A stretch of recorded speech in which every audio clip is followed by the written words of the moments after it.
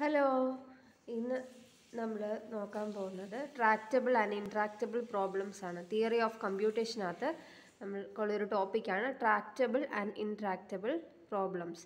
വളരെ സിമ്പിളാണ്. എന്താണെന്ന് ചോദിച്ചാൽ, ഇപ്പം ട്രാക്റ്റബിൾ പ്രോബ്ലംസ് അല്ലെങ്കിൽ ലാംഗ്വേജും ഇൻട്രാക്റ്റബിൾ പ്രോബ്ലംസ് ഓർ ലാംഗ്വേജസ് രണ്ട് കാര്യങ്ങളുണ്ട്. അതിനകത്ത് ട്രാക്റ്റബിൾ പ്രോബ്ലംസ് അല്ലെങ്കിൽ ലാംഗ്വേജ് എന്ന് പറഞ്ഞാൽ language that can be recognised by A Turing machine in A finite time and with reasonable space constrain is said to B tractable. അപ്പോൾ tractable എന്ന് പറഞ്ഞാൽ എന്താ?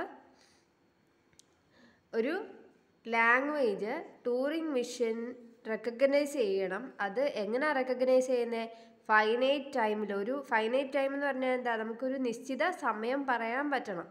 നിശ്ചിത സമയം, ഇപ്പം ഇത്ര സമയം തൊട്ട് ഇത്ര സമയം വരെ, അല്ലെങ്കിൽ 10 മിനിറ്റ് കൊണ്ട്, അല്ലെങ്കിൽ 5 മിനിറ്റ് കൊണ്ട് എന്ന് പറയാൻ പറ്റുന്ന ഒരു ഫൈനൈറ്റ് ടൈമിൽ ഒരു റീസണബിൾ സ്റ്റോറേജ് സ്പേസിൽ വേണം. റീസണബിൾ ആയിട്ടുള്ളൊരു സ്റ്റോറേജ് സ്പേസ്, വലിയ സ്റ്റോറേജ് സ്പേസ് ഒക്കെ വന്നു കഴിയുമ്പോഴത്തേനും അതിനകത്ത് കോംപ്ലക്സിറ്റി കൂടും.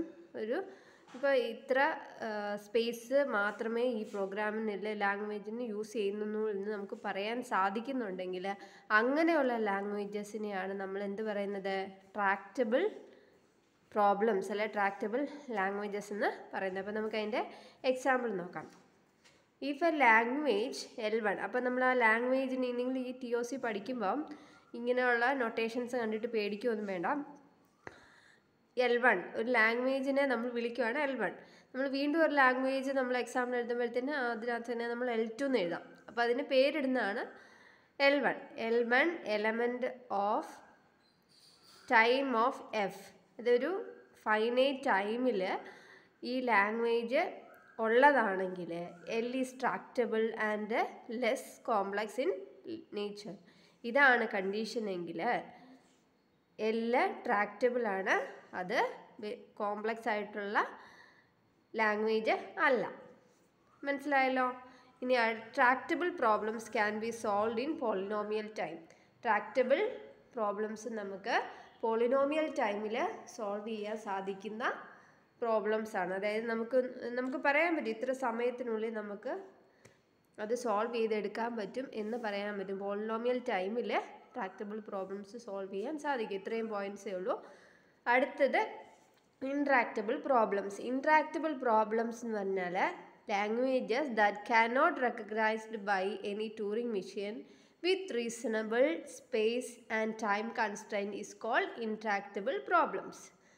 അപ്പോൾ ഒരു ട്യൂറിംഗ് മെഷീന് റെക്കഗ്നൈസ് ചെയ്യാൻ സാധിക്കാത്ത ലാംഗ്വേജസ് ആണ് അല്ലേ?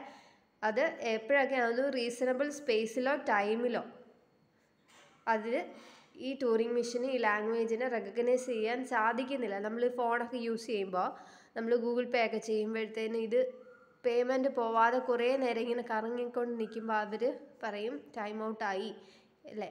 അങ്ങനെ പറയാറില്ലേ? അല്ലെങ്കിൽ ഏതെങ്കിലും ഒരു ഇൻ്റർനെറ്റിൽ നിന്ന് ഒരു കാര്യം ഡൗൺലോഡ് ചെയ്തെടുക്കാൻ വരുമ്പം ഒരുപാട് സമയം എടുക്കുകയാണെങ്കിൽ അത് യുവർ കണക്ഷൻ ടൈംഡ് ഔട്ട് എന്ന് പറയും. അങ്ങനെ അതുപോലെ ഒരു എക്സാമ്പിൾ ഞാൻ പറഞ്ഞെന്നേ ഉള്ളൂ, ഓർത്ത് വയ്ക്കാൻ.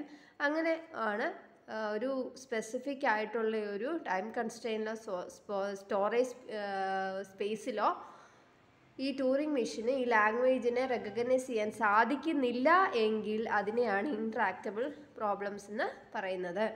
അടുത്ത എൻ്റെ ഈ ഇൻട്രാക്റ്റബിൾ പ്രോബ്ലംസിൻ്റെ എക്സാമ്പിളാണ് ഇഫ് L2, നമ്മൾ അടുത്ത ലാംഗ്വേജിന് എടുക്കുക, അതിൻ്റെ പേരാണ് L2.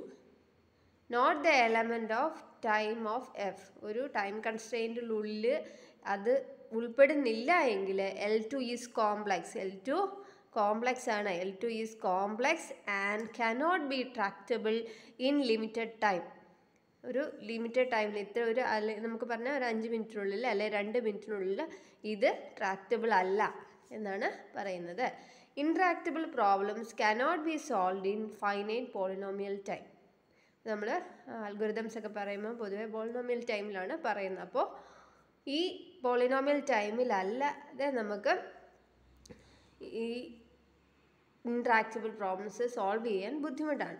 It cannot achieve feasible solution. ഈ ഇൻട്രാക്റ്റബിൾ പ്രോബ്ലംസിന് നമുക്കൊരു ഫീസിബിൾ ആയിട്ടുള്ള ഒരു സൊല്യൂഷൻ കിട്ടത്തില്ല. ഇതാണ് ട്രാക്റ്റബിൾ ആൻഡ് ഇൻട്രാക്റ്റബിൾ പ്രോബ്ലംസ് എന്താണെന്ന് ഡെഫിനിഷനും അതുപോലെ തന്നെ ഇത് എക്സാമ്പിളും പരീക്ഷയ്ക്ക് എഴുതുവാണെങ്കിൽ നല്ല കറക്റ്റായിട്ട് നല്ല മാർക്ക് ഈ മെയിനായിട്ടുള്ള ഇമ്പോർട്ടൻറ്റ് പോയിൻറ്റ്സ് എല്ലാം അണ്ടർലൈൻ ചെയ്ത് കൃത്യമായിട്ട് എഴുതാൻ നിങ്ങൾ ശ്രമിക്കുക.